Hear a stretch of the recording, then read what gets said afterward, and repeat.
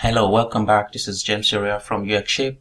Today we're going to look at a hamburger menu, how we can do it on mobile.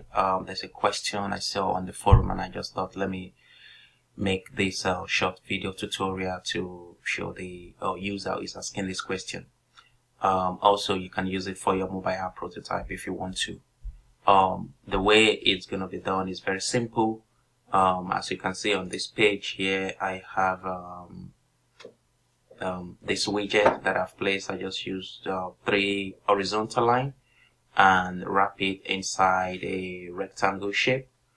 The rectangle shape, if I bring it out, the rectangle shape is transparent and it's sent to front. So I bring this rectangle shape to front and I just did it. So let's move it back to where it is.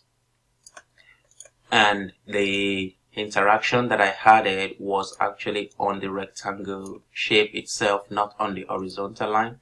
So if we look at the widget and interaction note, we can see we have bring menu bar to front and bring a menu bar and show slide bar, show menu bar slide right. And what we've done here is we've created a menu bar. So if we look at the dynamic panel, I've created a menu bar with a dynamic panel. And if we look at the states, we have here the dynamic panel plus what the area we're going to use to close the hamburger menu. Because the way we have it is when the user click the hamburger menu here, then the page is gonna the menu bar is gonna slide out, and when they click the gray area, it's gonna slide back instead of using the Lightbox option, which sometimes you might not be able to remove it from your prototype effect if you are viewing on a browser. But of course, if you are viewing your mobile prototype on a mobile app, then the Lightbox option will not really take effect. So let's look at how this works now, and let's go back to the dynamic panel state and let's look at how we close it. We just close it by saying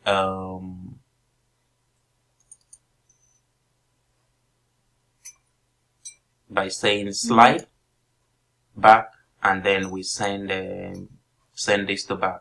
So we just say send to back and we'll save it. If we preview this prototype now, we can click here and we can see a slide bar. We can see this area that we've created. We've just created with another shape, but with a more opacity in the background color.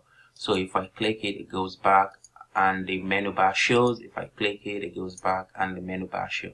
So that's how you can actually do your hamburger menu instead of creating an hamburger effect that will show Lightbox. If we go back to this interaction, under this show, you can see this more option. I didn't show anything like a treat as Lightbox. I just leave it as none because I've created that background effect when the menu open with a gray area here. So I just use this color, this number, you can see 183346, and I just set the opacity to 45. You can set it to less than that as well to make it more transparent. So let's test it again for the last time. We go to the browser, refresh, and we can slide.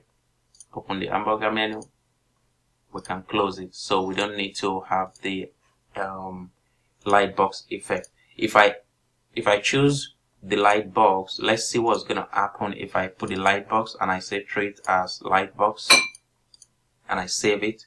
If we go back and refresh, well, what we're going to see is that every area will be grayed out, and that's what we don't want. So, and you can see it's going to look somehow if you are previewing on a browser, of course. So what I'm going to do, I'm just going to remove the treat as Lightbox and just set it to none. Okay, So what you need basically is you need the hamburger menu to only have 2 keys. Bring the widget to front and show the widget by sliding it right.